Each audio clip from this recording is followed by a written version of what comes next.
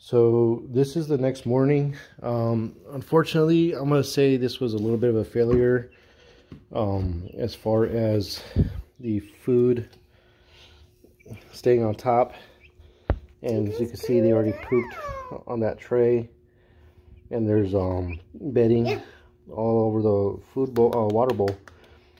So I think what happened is that that food tray is so light, they were able to pull it off. And they just packed it in with their bedding. They just packed it in with their bedding. And same issue as before.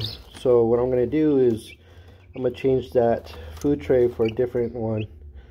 And try it out again to see if the next one works. I'll show you guys in a bit.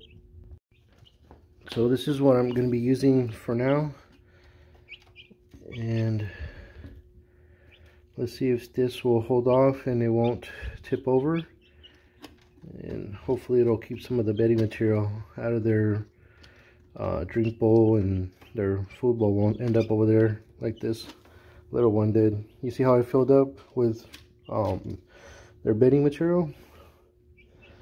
Yeah. So hopefully this works better for them. If not, I'll try something else. I have another thing that I'm thinking of. Maybe that'll work out for them. We'll see what happens.